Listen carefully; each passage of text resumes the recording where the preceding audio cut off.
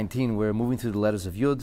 Today we're going to try to cover two verses, verses 78 and 79, as we approach the end of this set of psukim that correspond to the smallest letter of the Hebrew alphabet.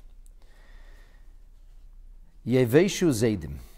In the 78th verse of Psalm 119, David HaMelech begins by saying, "May those who willfully transgress your Torah be shamed. Ki sheker ivsuni, for they have maligned me falsely. Ani osiach b'fikudecha. I will speak of your precepts." That's what the pasuk says, if you just translate it. What in heaven does that mean? What is the connection between the beginning of the pasuk? Thank you. So there seems to be three parts of this verse. Part one is Yeveshu Zaydim. Those who are Zaydim, those who are wanton sinners, should be shamed. That's a good thing. I guess those bad people should be shamed, okay? Why should they be shamed? Ki sheker ivsuni. Because they have falsely accused or maligned David HaMelech in a deceitful fashion. That's why they should be shamed. And what if these are bad people, but they didn't attack David HaMelech? Then it's okay. I'm questioning the key. That's the bridge between Yeveshu Zaydim. The first two words are, those who are bad should be shamed. The next two words are, sheker ivsuni. Okay, you could say, bad people should be shamed. They have accused me falsely.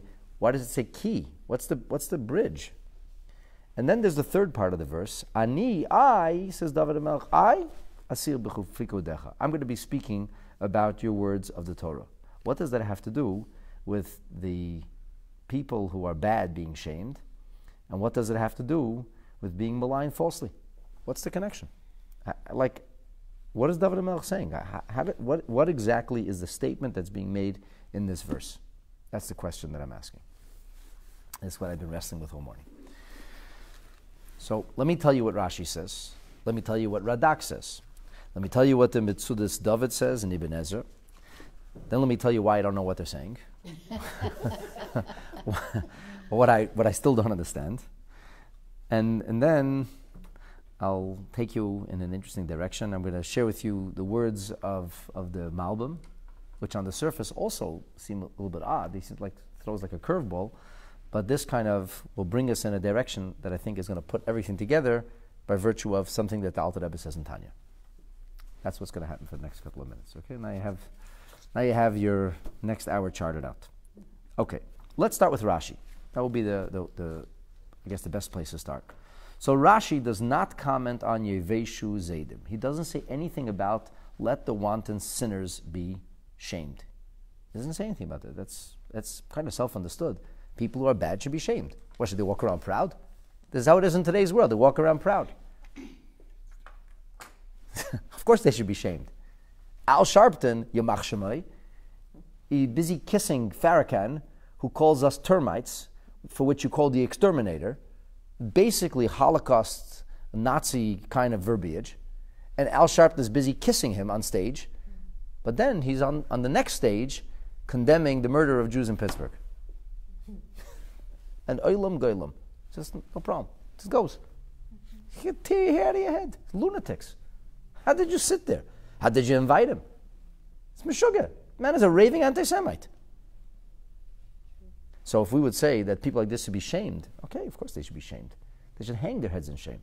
These people are paragons of hypocrisy. And David HaMelech dealt with a lot of that. There's nothing new about this. This has been going on ever since when? Yeveshu Zaydim. Rashi says nothing.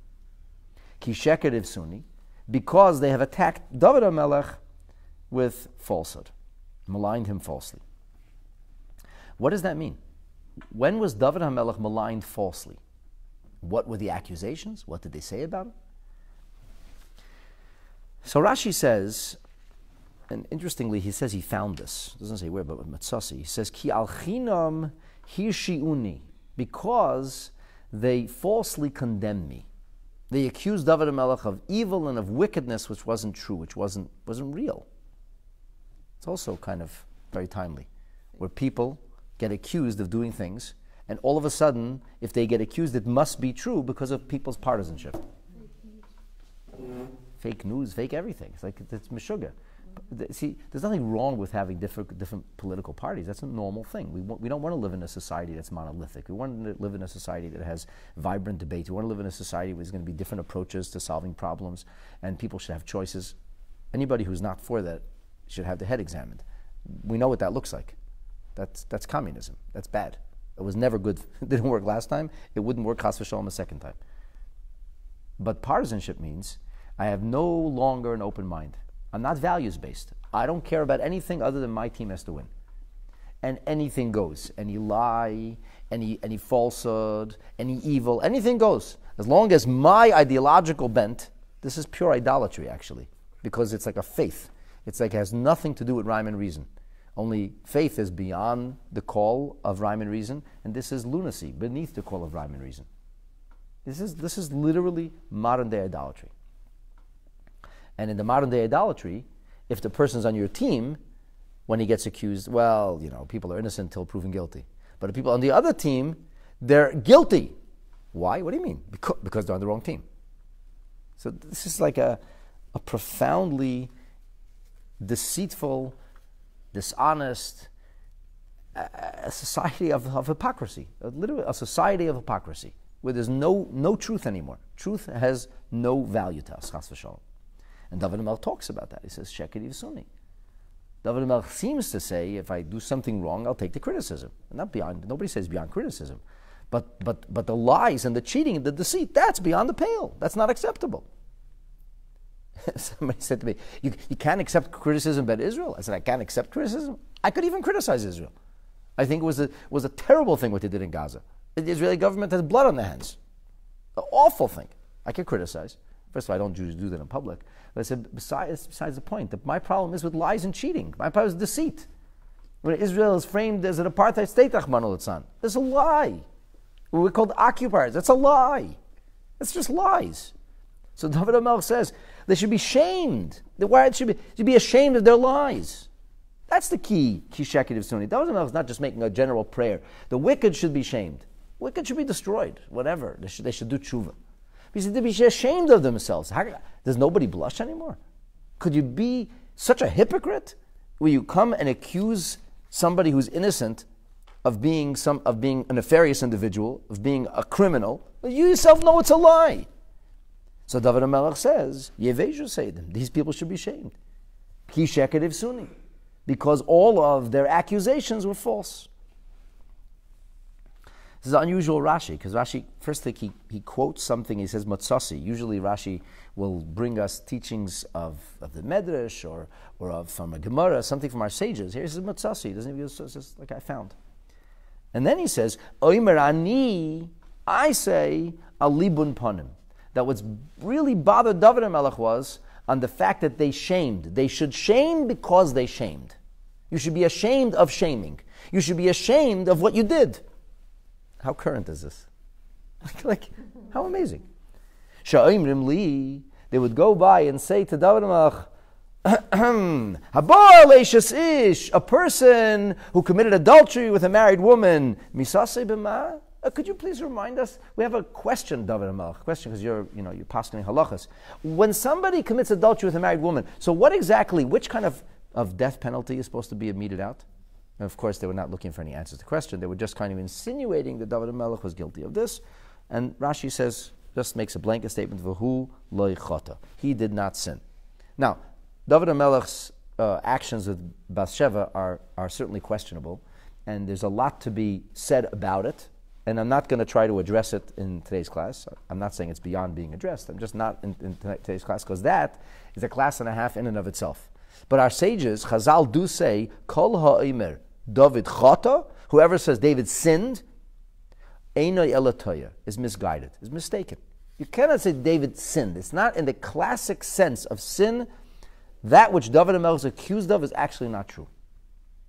It doesn't mean there wasn't impropriety. It doesn't mean that there wasn't an issue over here. David HaMelech himself spent his life doing tshuva for what he acknowledged was a shortcoming until he destroyed his Yetzer Hara and became a full tzaddik. But the notion that David HaMelech sinned in a crass sense, in the literal sense, is not true. And these people themselves may have been guilty of this. They accused David HaMelech of what they themselves did. So, v'hu leichata, he didn't actually do what he's being accused of, and since they were seeking to malign him, so yeveshu zaydim, they should be ashamed, ki sheketiv suni. I guess that's the key. It's the key, because sheketiv suni, it's almost like they tried to malign him falsely, they should be ashamed of what they did, or shamed by what they did. Rashi does not talk about ani asir b'fikudecha. Again, this is yeveshu zaydim, evildoers, sinners be shamed. That is what it is. It's understood literally. Ani asir b'fikudecha. I am going to speak about your precepts. Yeah, that's what David HaMelech did. He studied Torah, contrary to what most people think about David HaMelech as being a great warrior, a poet, a musician, a romantic, or whatever the kind of words people use to describe David HaMelech. The real description of David HaMelech, the real definition of David HaMelech, by his own definition, was a student of Torah. And not just a student of Torah, but a halachist. David HaMelech's major contribution, even though his Piskei Halacha are not recorded primarily, what's recorded is Tehillim, the book of Tehillim, the book of Psalms, the book of prayer, which is the foundation of most prayers. But David HaMelech's primary occupation was Torah study. So he said, they accuse me of being ani asir b'fukadecha. Rashi does not explain how and why that's the response. Okay, so now we know what Rashi says. Any question about what Rashi says? Kind of understand. Rashi just deals with those three words. Ki sheketiv suni. What are we talking about here?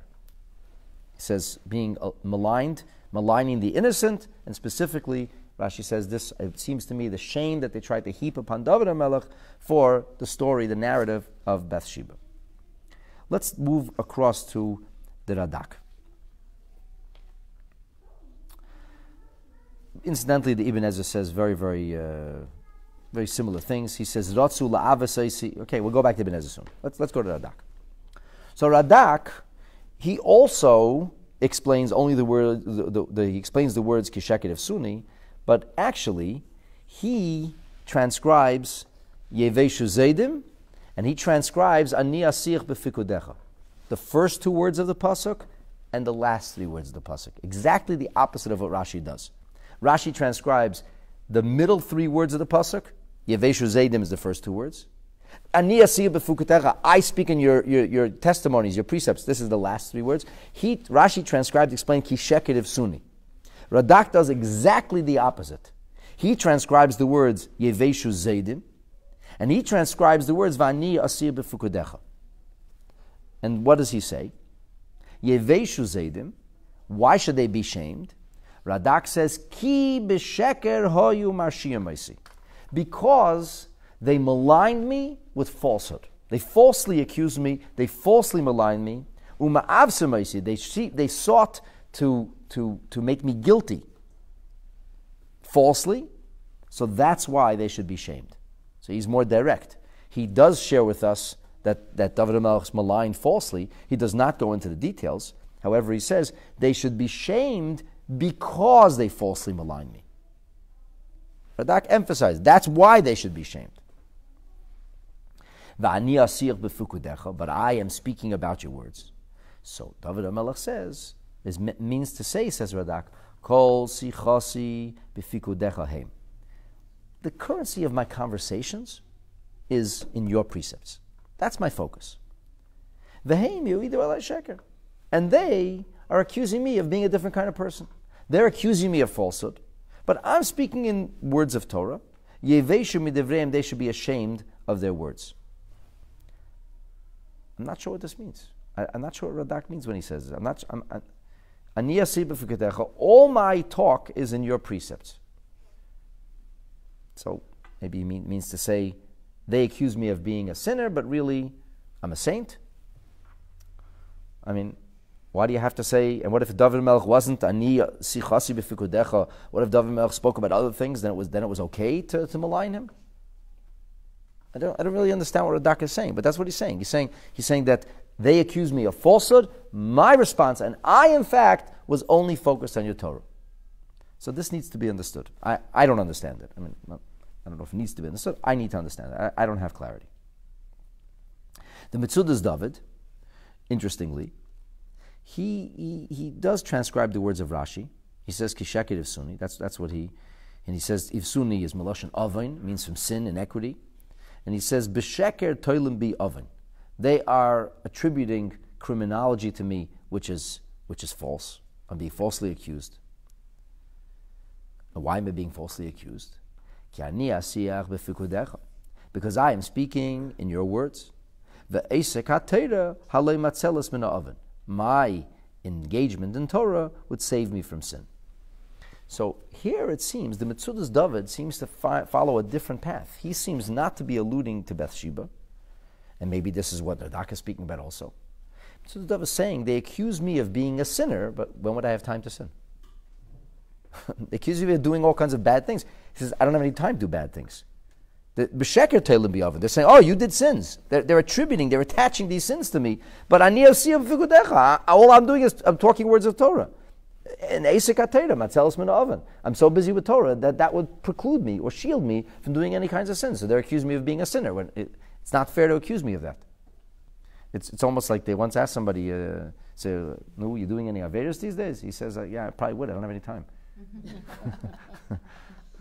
Being busy is a good thing. Especially be busy with holy things. I'm so busy with holy things. I'm so immersed in Torah. I don't even have time to sin. And anyway, Torah protects a person from sin. So I'm immersed in Torah, and therefore they accuse me of all kinds of things. But it's not true. It's not true. And the proof is that I'm studying Torah. A, I have no time. B, it protects me. So here, from Metzudas' perspective, David HaMelech, this is like a general thing, not just specific to the Bathsheba story, but David's detractors, their favorite line was he's a sinner.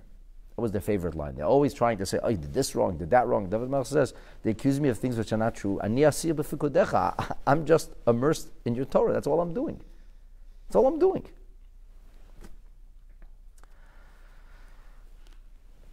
So basically, we have like almost three different approaches here. The approach of Rashi that we're talking, this is the Bathsheba story. And so why is he Yeveshu Zaydim? They should be ashamed. They should be ashamed of accusing me of this because they're lying to me. And Rashi doesn't explain. Radak's perspective is they accuse me of falsehood, but in turn, I am speaking your words. How does that become an in turn? And Metzudas' perspective is the Ani Asir B'Fikudecha is I was so busy studying Torah, I didn't even have any time to sin. So how does Rashi understand this? How does Radak understand it? If that's what this is about, just David HaMelech explaining that the reason that he's certain that they accused him falsely is because he's busy studying Torah, how would Rashi explain this? And let me tell you why Rashi can't explain it like the Metzudas David. Because the Metzudas David says, I can't be sinning because I'm studying Torah, I'm too busy, I'm protected. But David HaMelech is talking about a specific event. Like, he's not denying that event. So what are you going to tell me? I couldn't have sinned 50 years ago because I'm too busy studying Torah now. It doesn't work out. How does Rashi learn this? Really, how does Radak learn it? Because when it's accused, it's never forgotten. Yes, but how does it help if you're learning Torah now? Metzudas says, I'm learning Torah, Torah matzelis min ha'oven. Okay, so if matzelis min ha'oven, how did that happen? Was that what David HaMelech meant? That even though then it seems that I did inequity, but since I was studying Torah then also, so I was saved from sin? Like, it's a little bit of a stretch. I mean, maybe that's what it means. Ani asir b'fikudecha, then would have to mean ani sichasi hoisa. My discussion then was in Torah. What does that have to do with now? Metzudas sees it like a dynamic thing. They're falsely accusing me, and all I'm doing is studying Torah. But Rashi has a different approach to this. And it seems Radak also seems to be talking. Hoyu marshiyah meisi. They were, past tense. Yo'idu alai. They're saying upon me false things. So the Medrash Tehillim says like this. Very, very cryptic Medrash Tehillim. Medrash Tehillim, this verse goes as follows. Yeveshu zaydim ki sheketiv suni. Omar David said, Afal pi shaharashayim, hey ma'avsim oisi, even though the Rashayim accused me, they sought to discredit me, lo hinachti es haTorah. I didn't abandon your Torah. I didn't abandon your Torah. They sought to discredit me, I didn't abandon your Torah. very different concept. This is not the pshat we'd be hearing. David HaMelech saying something different. They sought to discredit me, I didn't abandon the Torah. Why should David HaMelech have abandoned the Torah if they discredited him? And he says, V'chein hu omer, es arba'as elo yoldu laharpa, these four were born to harpa, bigas, etc. And I'll explain it to you in a moment. The Medrash Talmud will just finish it off. Af al pisha amdu alai, lo hinachti es ha-Torah. Even though they stood against me, I never abandoned the Torah. As it says, Vayidaber David la Hashem, as Divrei Hashir Aziz, David spoke these words of song. Okay, so to understand what the Medrash Tehillim is, we have to take a look in the book of Shmuel Beis, in the end of chapter 21, and then leads into chapter 22. David HaMelech says like this. He says, Es arbas elo yuldu laharpa. Who is harpa? Harpa is Arpa. Arpa, as you may remember, is the sister-in-law of Rus. Rus is this righteous convert who gives birth to the future Davidic dynasty. Her sister-in-law was married to Kilion. There's Machlon and Kilion. She was married to Kilion. She also followed Rus out after the Seder, and then Naomi said, "Go home." And Arpa, wept, and she dropped 4 tears. The Gemara in Sotah tells us, and because of this, she merited to give birth to 4 mighty warriors. The most famous of which is Goliath. David HaMelech was actually fighting his cousin. Yeah. Wow. Yeah. The paternity unknown, because when Arpa left, she was like kind of converted, kind of joined the Jewish people. And when she left with a vengeance, and she engaged in like this orgy of orgies. Like she slept all over the place and did all kinds of crazy things. It was like unbelievable. Right? Like she was the paradigm of sin. She went right back to... She went back to Moab, but she went back with a vengeance. Like it was like take no prisoners, kind of like we went all the way. So she also the daughter of Naomi, right? So the Gemara in Maseches Sotah on page 42b says, Darash Rava said, B'schar arba d'mois sheridu arpa al chamoisa. Naomi, because she wept sincerely, she did drop 4 tears, and every tear a person drops sincerely, Hashem counts. So Zachsa v'yatzam and these 4 gibayrim. And then David HaMelech overcame them. And this is a very interesting, this is the meaning of what it says, that B'nai Hanashuka fell into the hands, that the children of the kissed one we inherited or fell into the hands the one who was cleaving. So there was the Nashuka and the Devuka. Rus was the Devuka, she cleaved to Naomi, whereas the other one kissed her goodbye. So the one who kissed goodbye had children who fell into the hands of the one who clung to Naomi. It's like, and we have, so that's what the Gemara says. And then the very next chapter, which in general the chapters are not really from necessarily a Jewish source, but the very next pasuk is, Vayidaber David la Hashem as Divrei Hashir Azais. David HaMelech spoke these words of song, which is known as Shiras David, and it's actually the Haftorah on, at least on one occasion when we read the Shira, we talk about the song. It's the Shira of Shvi Shel Pesach. And this Shira comprises the 18th chapter of Tehillim with variations. But this is called Shiras David.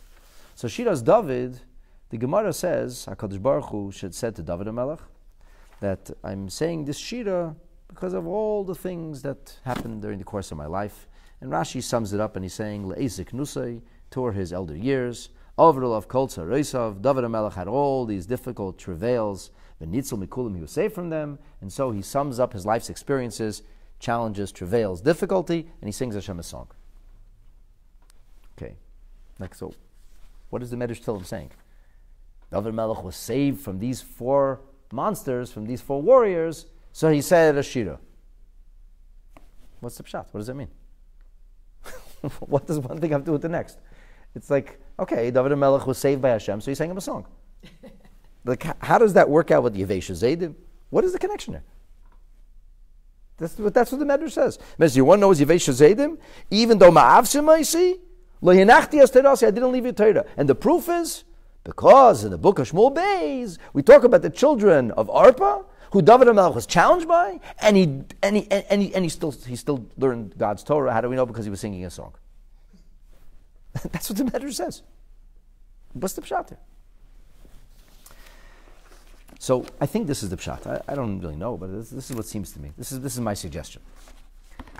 I saw the Malbim in Tfilas David says something very unusual. Everybody here seems to interpret the word ovoin as inequity, right? Like basically the Metzudas Tzion, which is the dictionary part of the Metzudas. He says, Ivsuni miloshin oven, comes from the terminology of sin. They came, accused me of sin, but it was false. The Malbim suggests that the Yesheker Ivsuni, Sheker Ivsuni means ha'ivus, hu ivus ha'seichel. An ovain means twisted. Not to have clarity, not to go on a clear or straightforward path. So he says there's an ivus ha'seichel. They sought to muddle his mind. They sought to turn his mind. Sheratzu la'ave saisi b'sheker. They wanted to twist me, to confound me with lies. Ulahates libi al hakfira, to turn my heart towards denial of God. That's the Malbim says. I don't know, I'm looking at this Malbim, I'm like, I don't understand what he's saying. He understood this pasuk different. He understood that Yeveshu Zaydim, they should be shamed, ki sheketiv suni, because they tried to, for lack of better terminology in Yiddish, fadrei my cup. So he said, try to twist my head, try to turn my head. And but I still spoke about your words. So this is what I think is maybe the pshat. And if I'm right, then this is pretty amazing. The Alter Rebbe, in the 26th chapter of Tanya, he deals with why a person might be sad or depressed, and he says it's really a bad idea. It's bad. Sadness, depression, it's all bad. It does not take you on a good path. So he says, okay, why are you depressed? Let's talk about it. Let's talk about the reasons you're sad. Person, I'm sad. I have no parnasa. I have no health. And those. Well, the Alter Rebbe gives you this whole story of how you should look at it. And you think God hates you, but actually it's not true. God really loves you. Well, if He loves you, why He's doing these things to me? On the contrary, it's a higher form of love. That's the first half of the chapter, Tanya. Okay, first half, chapter 26. The Alter Rebbe explains to you why you should not be getting depressed over your material deprivation. Right. So a person will say, okay, I'm depressed. Why are you depressed? Oh, not because everything's fine. I have more money than I know what to do with it. I'm still depressed. So why are you depressed? I'm a depressed. I'm a failure. My life's a failure. I didn't succeed. I'm a spiritual failure. The Rebbe says, so you're a holy roller. You get depressed not from the material concerns. The person gets depressed because of heavenly, spiritual concerns. This is a person from the upper cut. Is a person who really cares about his or her life from relationship with God. All these missed opportunities, they bother you. So the Alter Rebbe says, you need to figure it out. You got to figure out the strategy. You got to get rid of this. He says, it goes without saying that during the time of Avodah, that Avodah, service of Hashem, Avodah has to be done in a state of joy. This is a sidebar. There's a misnomer out there that it's a mitzvah to be happy. Because Uncle Maishi says so. It's a mitzvah to be happy, la la la la la. So that's how children grow up hearing Uncle Maishi sing. It's a mitzvah to be happy. All right, where does he get that from? Well, he got that from because Rav Nachman of Breslov wrote, mitzvah g'dayli is b'simcha. Okay, all right. There isn't 614 mitzvahs. There's still only 613. Rav Nachman meant that euphemistically. He said, you have to work on being joyous. But really, what is the pshat? So everybody misunderstands Rav Nachman's words, and they made a jingle and a song out of it. It's Gedola liyez b'simcha da da da da da hu. So therefore, I should put boom boxes on a car and just dance and make myself crazy. There's people who do this. But they're actually misguided, because that's not what Nachman Breslov meant. He was a tzaddik and a Torah Jew, and his writings are Torah. And Torah, all parts of Torah, it's all connected. The Chassidus of Torah and the philosophy of Torah and the homily of Torah is not disconnected from the halacha of Torah. So where do we find in halacha that you have to be happy? Zu gesund. Where does it say such a thing? So first of all, you'll never find it in the 630 mitzvahs. You won't. I promise you won't. Even though there's many mitzvahs, none of them list a mitzvah number such and such, liyes b'simcha tamid. There is no such mitzvah. Where does it show up? It shows up in the Sefer HaMitzvahs of the Rambam, at least, in the mitzvah of lulav. In the mitzvah of lulav, The Rambam says that little es halulav ulismoyach lefnei Hashem shivas yomim. You should take the lulav, you should rejoice before God for 7 days. That's what the Rambam says. Now, where is this? Then he qualifies, that's in the Beis HaMikdash. And that's what Simchat Beit HaSheva was about, outside of the Beis HaMikdash, or Yerushalayim. This is a dispute of the Rishonim, what exactly it means. In the whole city of Yerushalayim, when the Beis HaMikdash is standing, in the area of Beis HaMikdash, when the Beis HaMikdash is not standing. Big discussion about this. But outside of whatever that might mean, be it Jerusalem, Kotel Plaza, Temple Mount, or none of the above until the Beis HaMikdash stands again, outside, it's only a mitzvah on the first day. Why did we take it for 7 days? This is one of the injunctions of Rabban Yochanan ben Zakkai. The Beis HaMikdash was destroyed. He said, we're going to remember the Mikdash. We're going to be taking the Lulav Nesek for 7 days as they did in the temple. And when Mashiach will come, Eretz Hashem, we'll go back to the way it was before. Okay. So, what is the Rambam talking about? It's a mitzvah to take the Lulav and be happy? Are you supposed to be only happy when you take the Lulav? What about being happy when you put on tefillin? What about being happy when you give tzedakah? What about being happy when you light Shabbat candles? What about being happy when you do any mitzvah? And does not the Torah say, Tachas asher lo yavadata, which is in a negative, not in a positive, because you didn't serve God with joy? And one of the interpretations of that is because not only you didn't serve God when things were good, but because you didn't serve God with joy when you could have served God with joy. So the Rambam, in the end of the halachas of shofar, sukkah, and lulav, in the last halacha, the Rambam says something very interesting there. He says, Hashimcha sheyismach ha'adam b'shas avodas Hashem, or something like that. The joy that a person has at the time when he's serving Hashem. And the Rambam goes on to explain that it's a mitzvah to serve Hashem with joy. Because mitzvahs could be done obediently and morosely. I have to do this? Okay, if you say so, God. I don't really like doing this, you know that. I hate doing your mitzvahs. I'm going to do whatever you want. I'm a dutiful, obedient, submissive Jew. You said eat matzah now. Oh, do I hate this matzah? No problem. I'm going to eat the matzah because God said so. I'm going to put on the tefillin. I don't like it. Another schnorrer wants to. I can't believe it. I can't live. Another guy asking me for money. Can I just enjoy my vacation? Can I just have another $300 meal and live in peace? Do I have to be bothered with a schnorrer who wants $1 for a coffee?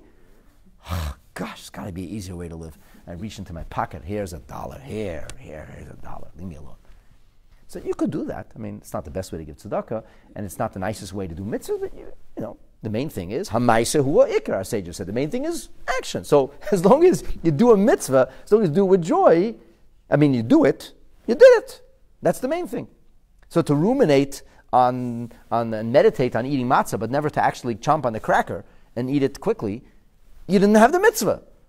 But if you lamented the indigestion that this is going to give you momentarily, and you asked why God couldn't command somebody else to eat matzah and give us a mitzvah to eat donuts or something like that, or at least pasta or a pizza. Why do I have to eat matzah? Every mitzvah have to taste bad. I have to starve myself a whole Erev Pesach so that night of Pesach should come. And why am I starving a whole Erev Pesach? So that the matzah should taste good.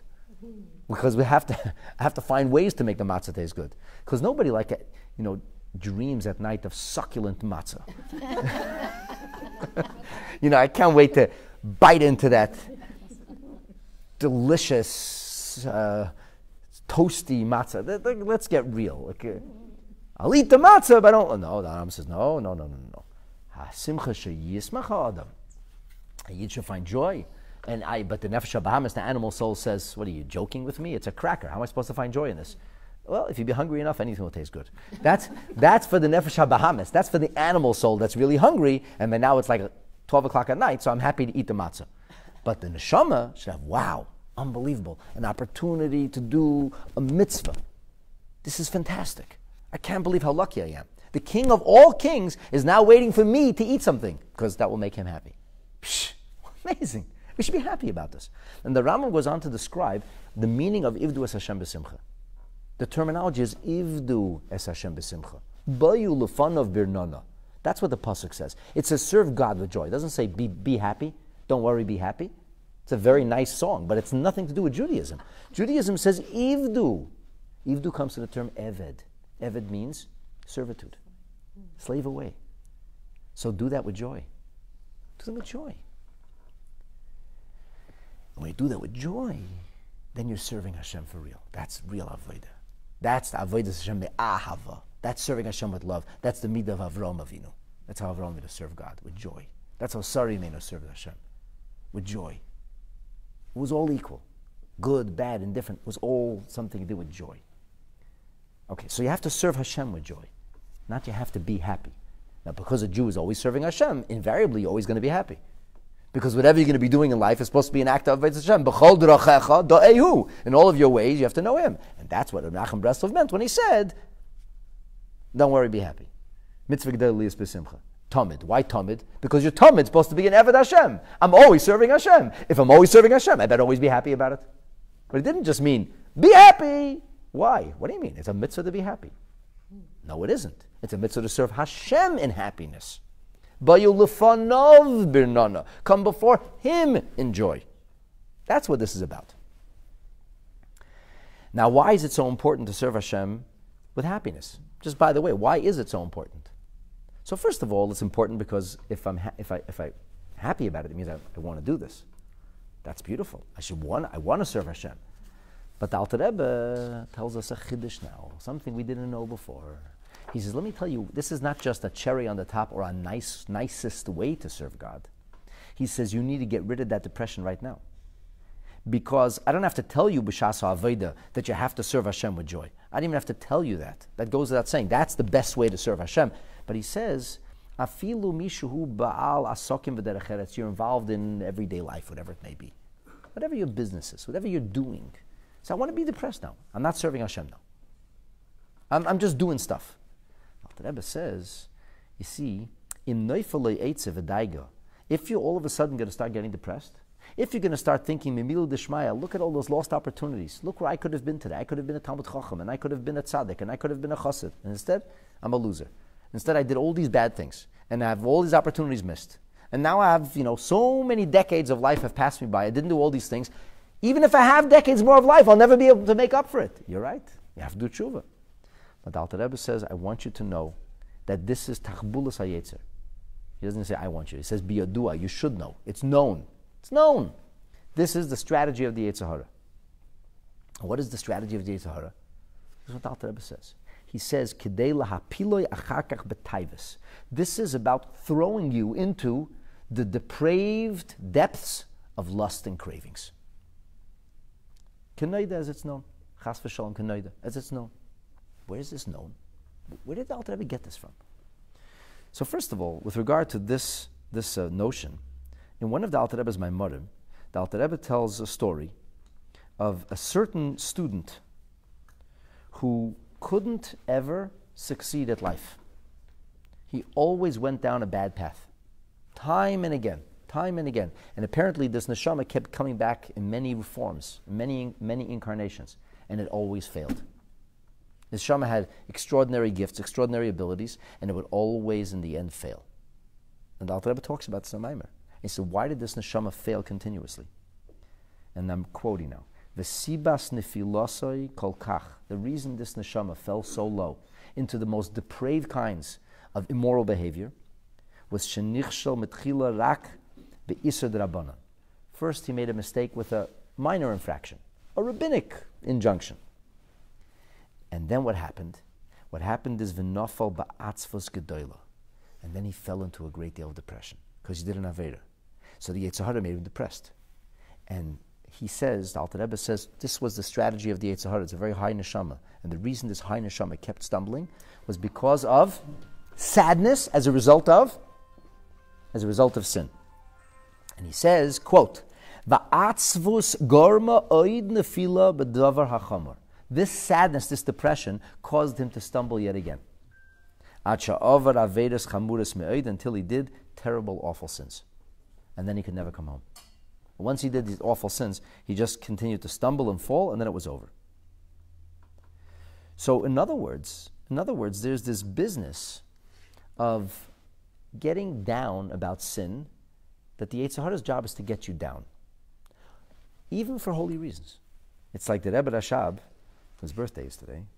The Rebbe Rashab once said that he heard from his father, from the Rebbe Marash, that the Yetzer Hara can sometimes show up wearing rabbinic robes. A fruma Yetzirah. A Haredi Yetzirah. Forget Orthodox. He's a Haredi Yetzirah. A Hasidisha Yetzirah. What does he come along and he says, you're going to serve Hashem? You know, we know what you did. When you you can stoutly stand before God and pray now? Shame on you. You have no right to pray. You have no right. Yeah, low life. You did X, Y, and Z. And he berates you for doing a sin. And you did do things wrong. And he berates you for it. So what happens? The Yetzirah gets you to be despondent, gets you depressed about it. And then what happens is you end up falling into another sin because you're depressed, because you're sad. And the Rebbe Rashab said from his father, you need tremendous wisdom to be able to see through this, because the Yetzirah is so wily, such a clever, very, very, very astute fellow who knows how to make you trip. And you have to be able to see through it. Because on the surface, he comes dressed in royal robes, rabbinic robes, a tzaddik, a chassid. The Alter Rebbe heard a teaching from his quasi-Rebbe. The Alter Rebbe's Rebbe is the Maggid of Mezrich, who was the successor of the Baal Shem Tov. The Alter Rebbe saw the Baal Shem Tov was born as a result of a blessing, saw the Baal Shem Tov on the day of his upsharon. Baal Shem Tov himself cut off all his hair. He told his parents, don't tell him who I am. The Rebbe once explained this was, so the hiskashrus, his bond with the Maggid should be untempered, pure. He never was connected to another Rebbe. We know this because the Alter Rebbe meets the Baal Shem Tov in this extraordinary experience where the Baal Shem Tov and the Maggid assume a physical form of sorts, and they visit him in prison, and the Maggid introduces the Baal Shem Tov. He never physically saw him. He saw the image of the Baal Shem Tov. There's this concept, tzaddikim could assume such a form. It's a Gemara in Maseches Ksubas on page 103 that talks about Rabbi Yehuda Nasi, who would assume such a form to make Kiddush, and the Sefer HaChasidim says he would come in Shabbos clothes. The base of Engel, in Gilyoni Ashas, he says that there is a concept of tzaddikim being able to assume a quasi-physical form, and it's actually obligated in mitzvahs when they do that. But there is such a concept. So the Baal Shem Tov, they asked him, he said, who cut my hair? He said, you're Zayda. Zayda. He never, so to speak, was a chassid of the Baal Shem Tov. He was the disciple of the Maggid. But when the Maggid was nostalgic, so the eldest disciple, the Alter Rebbe is the youngest disciple, the eldest disciple was Rabbi Menachem Mendel of Vitebsk, also known as Rabbi Menachem Mendel of Haradok. He was the man who led the first modern aliyah to Israel. In 1776, he led a group of Hasidim. 2 years later, competition breeds excellence. Kinasah from Taver Chochmah, as Shlomo Melech says, the jealousy of scribes increases wisdom. Then a group of the Misnagdim in 1778, they made Aliyah to Israel as well. So just a Hasidim we're going to go to, and this became competition that bred settlement of Israel. Okay. So the Alter Rebbe regarded this Reb Mendel, this Reb Menachem Mendel, as a Rebbe, sort of a Rebbe. Like I think he was a Talmud Chaver. He considered himself part disciple. He was a peer, but he held him in the highest of esteem. And he was decades older than him. Reb Mendel Vitebsk did not teach nearly as much Chassidus as later down. It's very cryptic still, this early style of Chassidus. But he wrote a book which is called Pri Ha'aretz. And over there, in the 22nd epistle, it says like this. This is also a quote. Klal Gadol b'Torah. There's a rule in Torah. Lihiyos sameach bechelkei. That a person has to try very hard to be happy with his lot. That's a Mishnah. Pirkei Avos it says. Ezeo asher sameach bechelkei. And he says, so we usually understand that on a literal level. Be happy with the material, with your wardrobe, with your car, with your house, with your bank account. Be happy. Somebody else has a nicer bank account. Somebody else has a better spouse. Be happy. And usually we say that in Yiddishkeit, it's not good to be happy with your lot. You should want more. I shouldn't want more materialism. I should want more spirituality. But the Mendel of Vitebsk says something very, very interesting in Pri Ha'aretz. He says, you know what? There's an element of even being satisfied spiritually, being happy spiritually. Gam be'esek ha'Torah va'aveda, even in your involvement in Torah. He says you have to take pleasure in your accomplishments, in your spiritual accomplishments. Because he says, Masha'ein keinim eini nehene. Because if you will not find joy, if you will not find pleasure in your accomplishments, says V'hanefesh roitze lehones mitayva. The human being needs to feel satisfaction. We have a drive for pleasure. God created us that way. In fact, it is the highest and most powerful drive. Why do we avoid pain? Because it's the opposite of pleasure. Every one of us is a pleasure-seeking creature. You can't get away from that. A person who seeks pain is a masochist. That's mental illness. That's a mentally ill person who needs medication, or at least very serious therapy. A normal person wants pleasure. So that's why we all want to have a good marriage. It's pleasure. We all want to have good friends. We all want to have a good society. Is that a sin to want that? Does a person hope to have a bad, toxic marriage? Does a person pray to have no friends, but everybody around them can't stand them? Nobody would say that. Sugar. Of course you should want those things. Why? Because being in a toxic environment, being unhappy, it diminishes us as a human being. We were built to be happy. And when people are happy, they're effective. And when people are miserable and unhappy, they're not effective. So really there's a choice in life. Where are you going to find your jollies? Where are you going to find your joy? Are you going to find your joy in spiritual accomplishment or achievement? And Mendel says if you won't find joy in spiritual accomplishment and achievement, guess what? Then you'll be looking elsewhere. And where does that take you? That takes you into lusts and cravings. With lusts and cravings, of course, become an addiction. Because really and truly, we're not built for material gratification alone. And that doesn't really make us happy. And all the money in the world doesn't make people any happier. And all the sensual libido and fun doesn't make people happier. But it gives them these perks, these spurts of happiness. If you want to use psychological language, it gives you a release of serotonin. But those releases of serotonin are short-lived. And then the person remembers how good they felt when they had that fun, and they figure they must need more of it. But actually what they're really looking for is satisfaction in their life. And that only comes from spiritual fulfillment. So they become addicted to materialism. And this is the Western world we live in. It's addicted to materialism. People have less virtue and value in life and more possession and pleasure. And so we have people who are addicted. Addicted to materialism, addicted to sensual pleasure, addicted to fun, addicted to fame, fortune, or power, and they're all miserable. Or many of them are. With the highest levels of depression ever since records have been kept. More people committing suicide, Rahman al-San. Makes no sense. People lived in Soviet Union under the harshest conditions, had no food, had to stand in line for 2 hours to get a loaf of bread. They didn't commit suicide.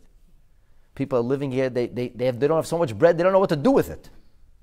And they're committing suicide. What's going on over here? Okay, in Soviet Union they drank vodka to stay happy. Okay, drink vodka at least. They're not even drinking vodka, they're just killing themselves. It's like total lunacy. Because the truth is a person is not meant to live an empty, dissolute life. A person is meant to live a fulfilling life. And Mendel of Vitebsk says you have to find fulfillment, you have to find it in your spiritual accomplishments. He says you are meant to be sameach bechelke. Be happy with the lot Hashem has given you, the opportunities you have spiritually. And the person has a difficult time spiritually, he feels he was born with setbacks, Hashem loves you. He gave you a way to excel that other people don't have. You have lusts and cravings, it's another opportunity to overcome them and to serve Hashem. That's what the Alter Rebbe says here. And I could elaborate on this. It's a very important concept. But I want to go back to the Tehillim. Here's the point. This is what I'm trying to kind of piece together. And the Malbim, he got me thinking. So he got me thinking when he said that the oven here is Ivus HaSeichel.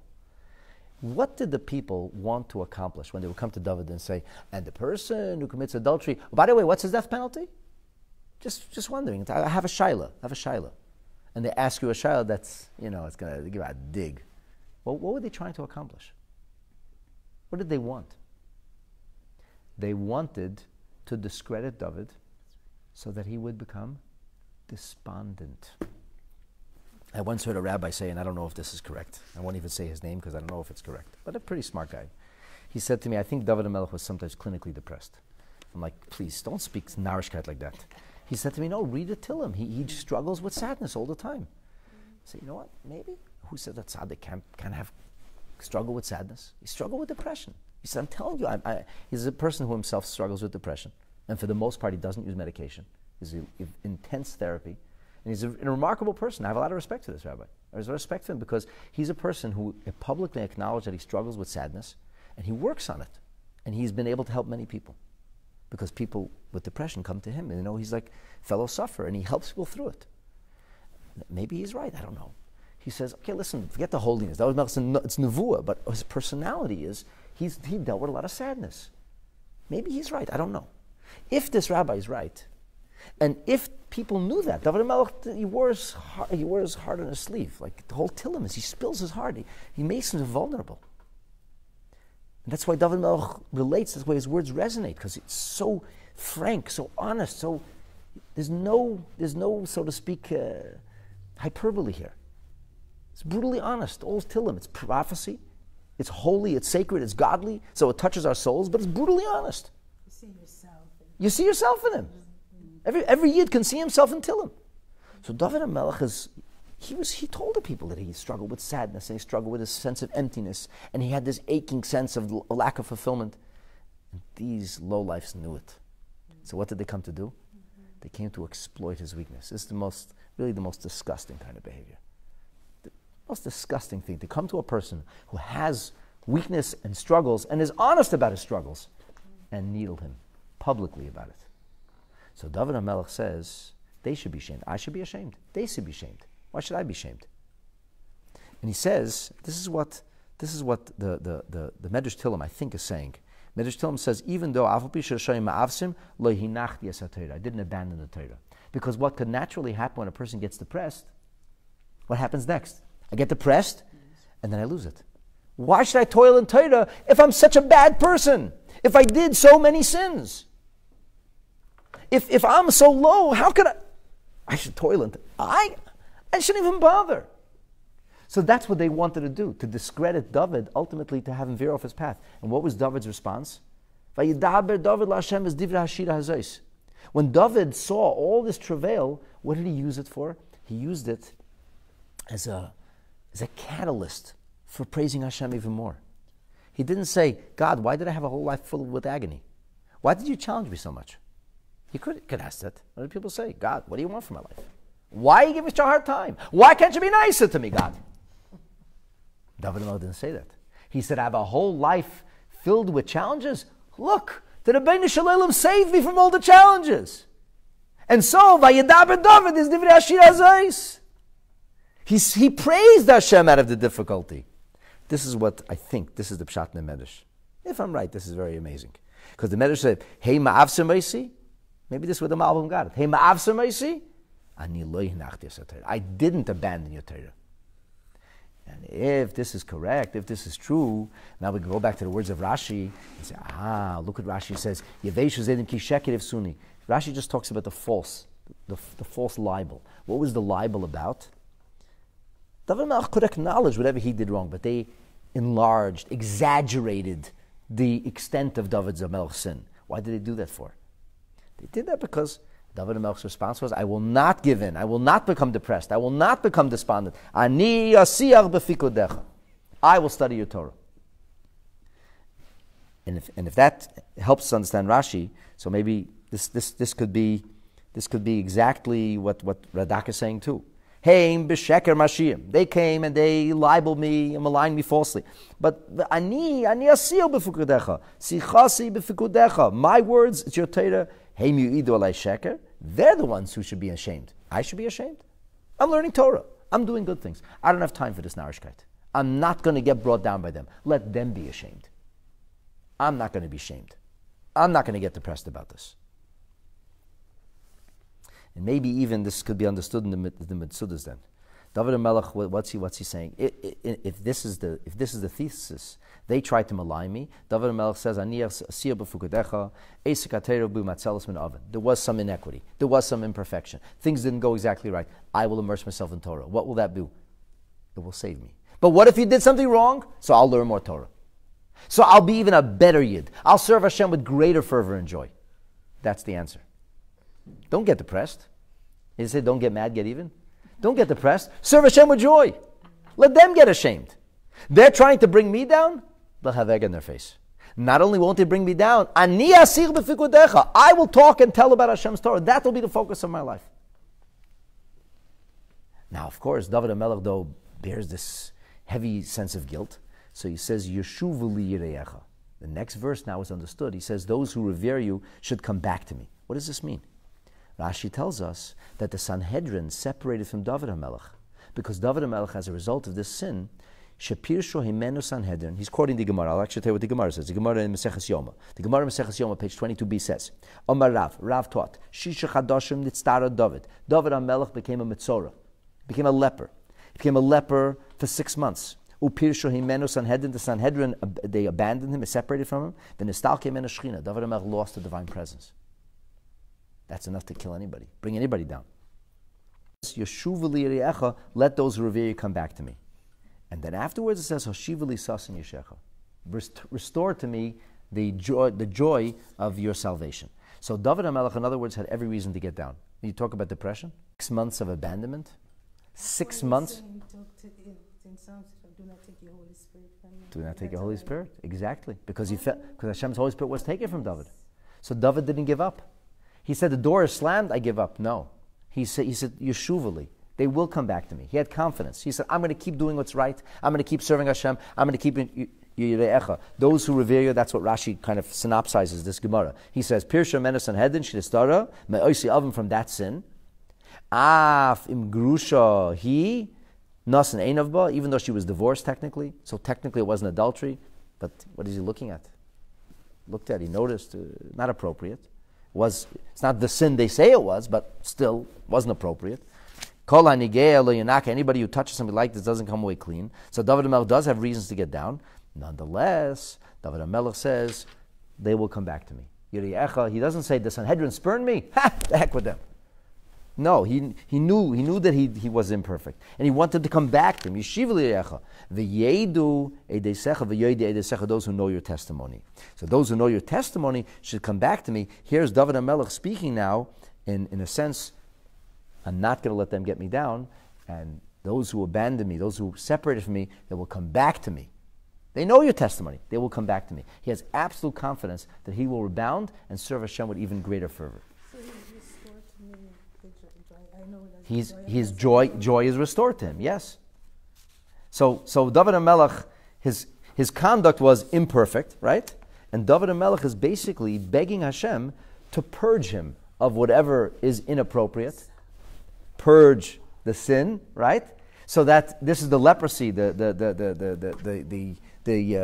tzaras that David HaMelech has, and he says, your Holy Spirit of joy is going to come back to me.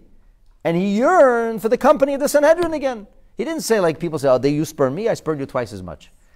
He said he wanted to do tshuva, and he wanted to serve Hashem with joy, and he wanted it to come back to him.